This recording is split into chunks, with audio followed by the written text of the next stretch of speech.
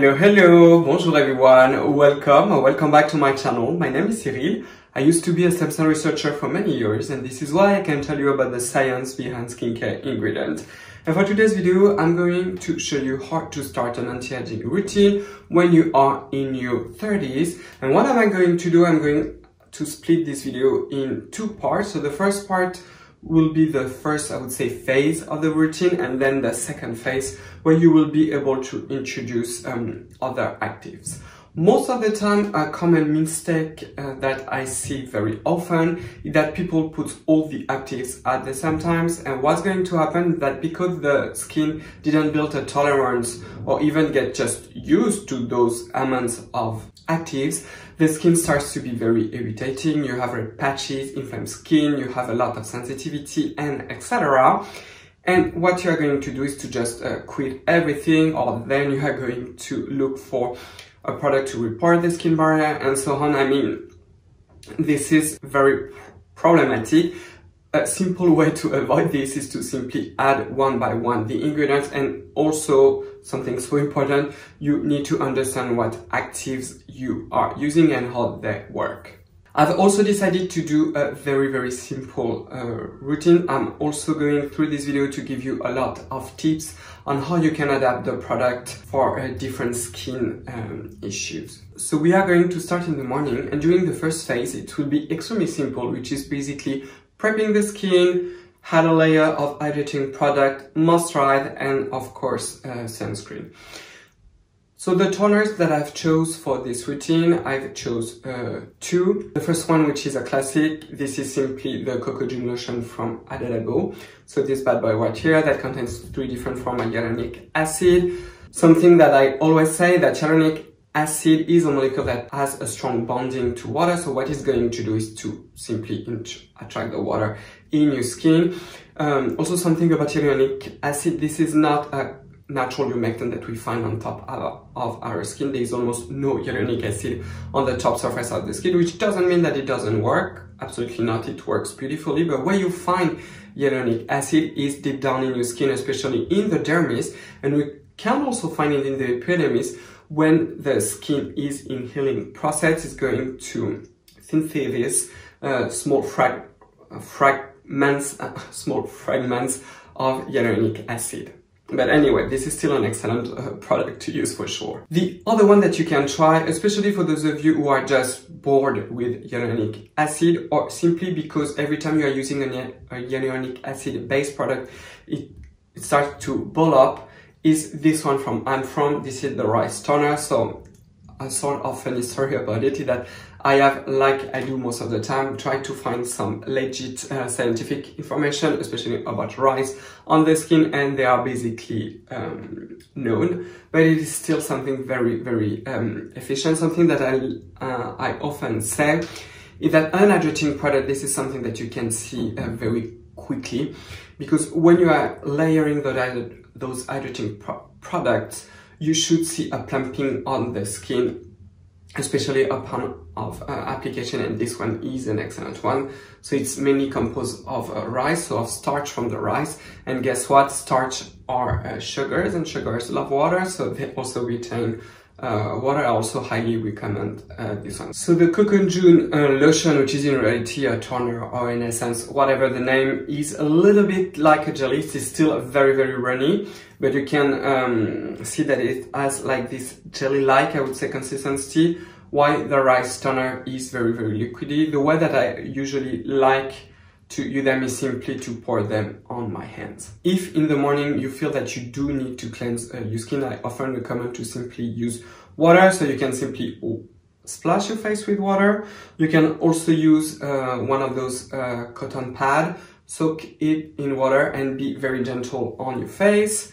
You can also use a water mist. If you feel fancy, you mist your face, mist the cotton pad, and then gently pat it all over your face. Or you can simply use the cotton pad with the toner to use as you prep your skin, and then again add a layer of toner. Once you have used those toners, you immediately apply your moisturizer. It is important to apply the moisturizer on damp skin. So the two moisturizers that I have in this routine is this gigantic tube from Claire's. This is the supple preparation all over lotion. If you want to know more about this formula, I have a whole video dedicated about this one that I'm going to link on the top. I love this one. It is so cost effective. A feature that I love about this one, and also the second one that I'm going to show you, is that you can build up the moisturizer so you can add extra layer. Another one that I also love is simply this one. This is one from CosRX, the Ultimate Nourishing Rice, the Overnight Spa Mask. I highly recommend this one and to use it as a simple moisturizer. Now, if you have more oily skin type, or I would say extreme combination skin type, so your cheeks are pretty normal to dry, while your T-zone are very oily, an excellent tip is to use those cream pure, undiluted, directly on the driest part of your face. And when you're going to use them, for example, on your forehead or on your nose, you put simply a little dollop of the cream, and then you add a couple of drops of the toner to lighten the texture of the cream, and you will make this cream compatible for oilier area or simply for oily skin type. This is a tip that I highly recommend. Also, you can do it if you choose to use a sunscreen that is very, very emollient.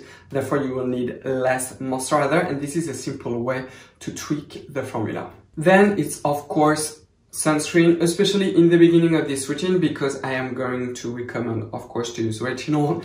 You need to build a tolerance towards retinol, and what happens is that during 4 weeks to 6 weeks, the skin might be irritating, and the reason is because the top surface of the skin barrier, also known as the stratum corneum, become thinner in the beginning of the process, but the overall thickness of the skin increase.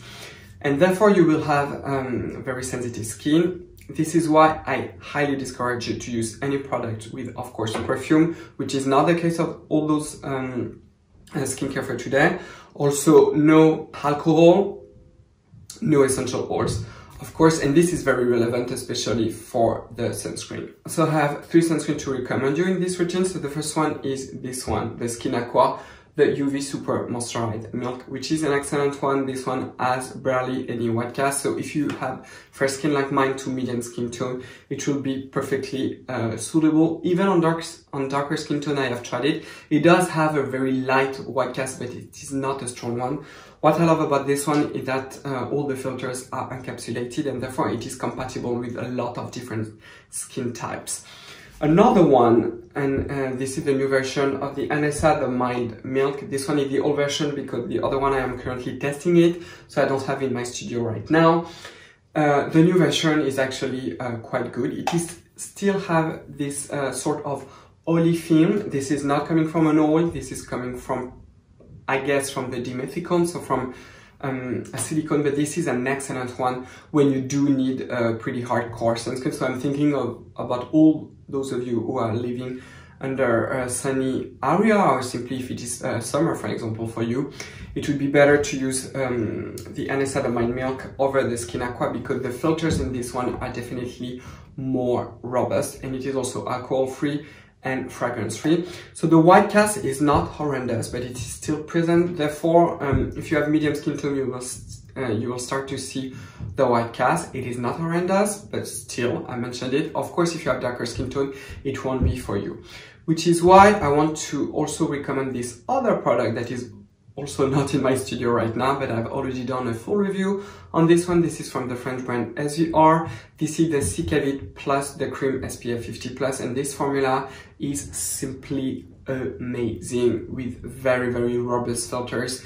This is top level. Also, you don't have the classical filters. By classical, I mean like the octinoxate, the octocrylene, also the oxybenzone. So those 3 filters, they can trigger some skin allergy or some reaction. With this formula, it is completely different. It is a little bit emollient, so therefore I do encourage you, especially if you don't have dry skin, to dilute it with, your moisturizer with a toner, like I have said. So now let's move on to the evening. So of course, because this is the evening, because you have used your sunscreen, I always encourage you to double cleanse your skin.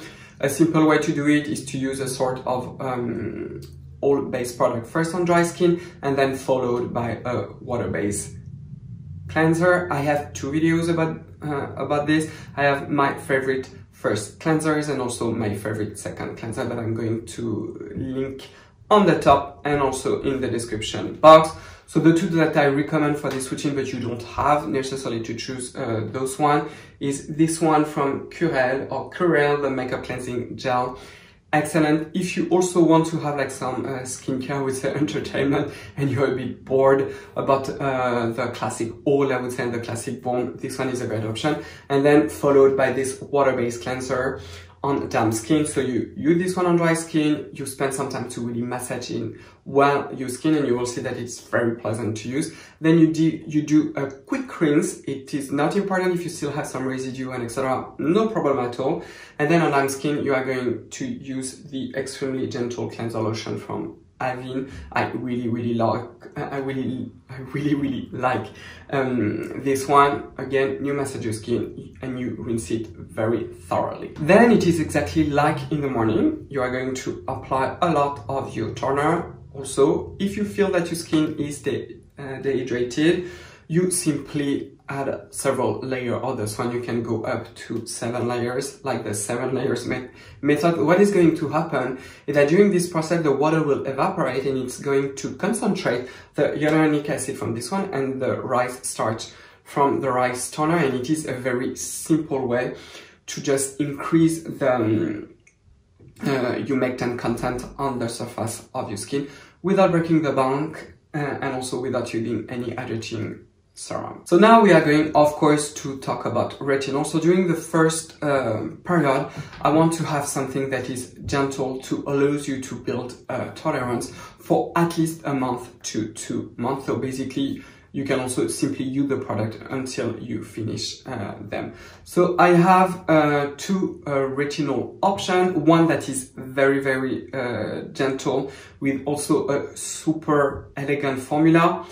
And this is this one from Polacho. This is the Clinical Ceramide Enriched Firming Moisturizer. So this one contains a low percentage of retinol, 0.1%, which is still efficient. And this one is combined with ceramides and also derivative of vitamin C. So you have an all-in-one product. So the way that I recommend to use this one is to use it every other night for at least a week. You see how your skin reacts to it, and then on the second week you are going to use it every single night. And basically you are going to do this for at least a month to 2 months.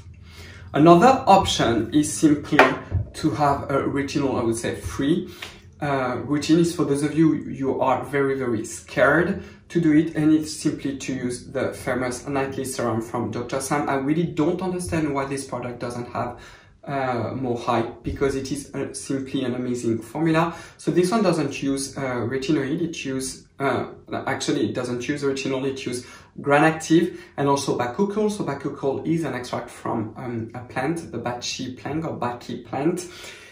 And there are some nice studies that show that it could have a sort of retinol-like effect. Of course, the amount of scientific data are not as robust for sure as for retinol. There's no doubt about this. But to start an anti-aging routine, this is an amazing product.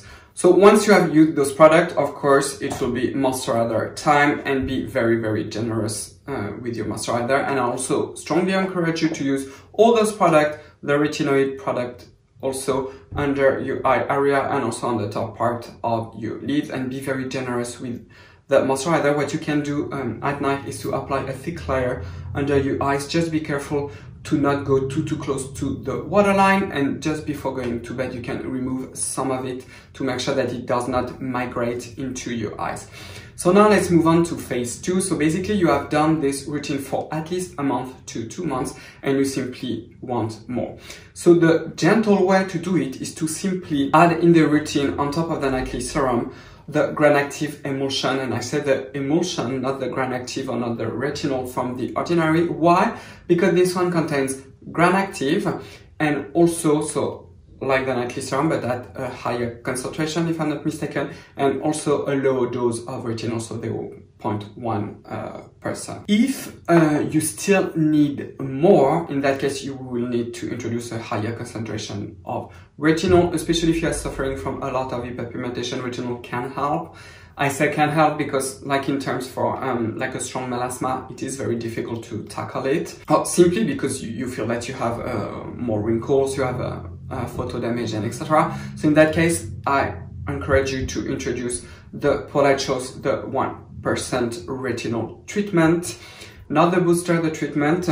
So the packaging is very similar to this one. I don't have it currently because I don't use it in my routine, but my mom does. Have an old video with my mom routine. So the way that I want you to introduce the 1% retinol, because it is very, very potent, is to first start with twice application in the evening during the week. So a good example would be every Wednesday and then every Sunday. Don't do every Wednesday and then Thursday. You do it for 2 weeks. And then you are going to do it 3 times per week. So for example, Monday, Wednesday, and every Saturday, every evening for 2 weeks. And slowly you are going to build your way up.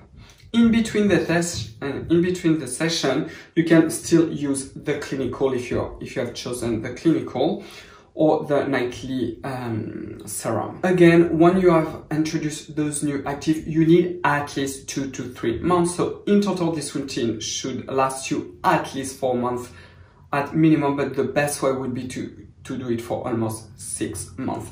Of course, we can take this whole routine further and I can show you how to introduce different actives. Also, once you have built a tolerance, especially to retinoid, most likely you will need to introduce an acid. So comment down below and tell me if you want me to do a follow-up of this routine. So basically a part 2 of this video. If you have liked this video, please consider to thumbs up. Also, if you are new, please consider to subscribe to my channel and don't forget to ring the little bell to not miss any of my new videos.